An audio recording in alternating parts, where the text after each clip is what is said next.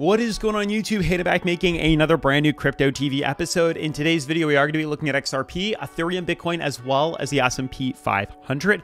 Specifically, in today's video, we do have a lot of peculiar things to go over. We're getting very close to the bottom on most of the major cryptos, and a decision is pretty much up in the air, I'd say today or tomorrow here. We don't really have much more time left to decide on what's going on here. We're pretty much at the end, and that's what we have to go over in today's video, because very soon, as we have jumped the gun, as you know, I think once or twice by now, but very soon a decision is going to have to be made for XRP and a lot of these major cryptos. We cannot just keep heading lower, and we cannot just keep trading sideways. You can see here on the channel, just over the past couple of days here, we've had a massive descending flag forming, a bull flag formation here, forming on XRP, and we've had lots of sideways trading on lots of these major cryptocurrencies too. Lots of flatline sideways movement, which at some point is going to have to make a decision here, as we cannot just keep floating sideways and we cannot just keep heading lower here. You can see on XRP straight up, a decision is going to have to be made. Now, we have jumped the gun a few times, and I'll talk more about that in a little bit here, but the fact is we've now managed to consolidate all the way back down to bottom support here, retesting the moving average, which we expected. A decision is going to have to be made now. Are we going to be breaking downwards, or are we going to be breaking upwards? That's key to figuring out what exactly is going on here, and I think we're pretty much up on time. I really don't think we're going to have much more time to figure this out here. This is it. I mean, this is the bottom here. So if not today, tomorrow, this week, the latest, we're going to have to make a decision on XRP, especially because today is the first, or maybe yesterday, but ideally the past 2 days have been really the most recent times retesting this moving average, and now a decision is going to have to be made, not just for XRP, but for Ethereum as well. Some guys might say, might jump the gun here, but we're going to wait patiently here. You can see the consolidation downwards here, retesting support, but you can see we are still above this floor here. There is definitely a price floor here. Even though we broke through the moving average, there's still a floor that we are retesting, and the same thing applies with Bitcoin. Bitcoin as well is on its bottom, retesting its price floor here. So a decision is going to have to be made very, very, very soon, and I really don't think we can have much more of this downwards sideways movement here, because it's just not going to continue to play out this way. As markets always do, cryptocurrency cannot just keep heading lower, and we cannot just keep trading sideways. Volatility is coming, and a decision is going to have to be made. But with that all being said, definitely make sure to smash the like button, turn on post notifications, subscribe, and let's dive into today's episode. So before we dive into the technical analysis, sometimes I feel like you guys might be interested in what exactly is going on with my day-to-day life. As you guys know, I am building a car, but recently I've decided to challenge myself and do a 3 to potentially 5 day water fast, which means the only things that I can have is water, tea,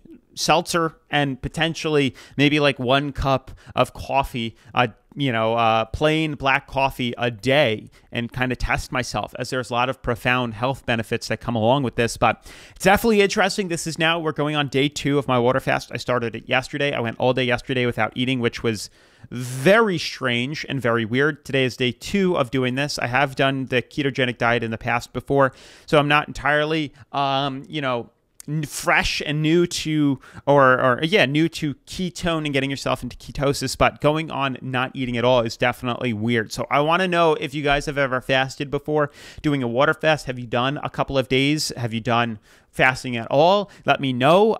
Today I've started to supplement mineral water into my diet because it's Florida and it gets hot, so I don't want to start cramping up and stuff. But it's definitely weird. I definitely feel slightly different than how I normally feel. Potentially, I don't know, just a little, it's just, I can tell I'm a little more in touch with my body and things are a little bit interesting, but I'm still happy, I'm still pushing, and I just wanted to keep you guys updated on what exactly is happening with me. But let me know if you've ever done this before, or your experiences, negative or good, down in the comments below. I'd love to read them, but I appreciate that. Now, back to the technical analysis here. So as you guys know, we've been tracking this kind of sideways movement for weeks now, honestly, just sideways movements here and this kind of bull flag formation here. Now, what's interesting is looking at the major cryptocurrencies here, you can see for majority of this week, or majority of the past, I'd say 6 days now, 5 to 6 days, we've just been floating, cruising, trading sideways, doing absolutely nothing but waiting patiently here. There's literally been no possible trades to really be made here. We could have jumped the gun as we have in the past here. And again, the markets have just been floating sideways, so we're not really down anything, but we've just been trading sideways, literally with zero volatility. And as we know, when volatility ends, that's usually a sign of big movements because volatility is a key essential to cryptocurrency. Without volatility, it's kind of odd. It's a common thing we see here constantly. But with XRP right now, notice flatlined out, only recently starting to dip. Same thing with Ethereum and Bitcoin here. And that's kind of what we need to talk about. Now with XRP, you can see we're inside a massive bull flag formation here, one that's been forming for quite some time on XRP. Very long and drawn out since the breakup, which was in July 13th here. It's been a little over a month now of just consolidating down. Back down a moving average as expected here. Typically, like I say, bouncing a basketball, we do see big swings originally when we slam that or we see big volume movements. But we're consolidating back down a moving average, which is healthy here. And we formed some sort of descending fractal. And you can see here, finally, we're starting to retest that moving average. So a decision is going to have to be made very, very, very soon. As you guys know, trading sideways here isn't too bad. We did jump the gun ever so slightly right here. But the fact is that we are bouncing off support. We are retesting support. We thought, hey, maybe we would break out of this earlier. And it seems like that's not really what happened. We're back down to support here. But I'd really like to see where this market moves to. I truly think this is it, and this is the end for XRP, and now it's decision time. And ideally, I would think I'm more bullish on the markets here. I would theoretically think we're due for a break up than we are a break down. So I am betting on that to happen here. Obviously, it is a gamble, but I am certain we are going to see this reversal. So it's a little bit tougher because, you know, the way this market's moving, like I could move this up like this. It doesn't look as accurate as we had it before, so I'm going to leave it alone.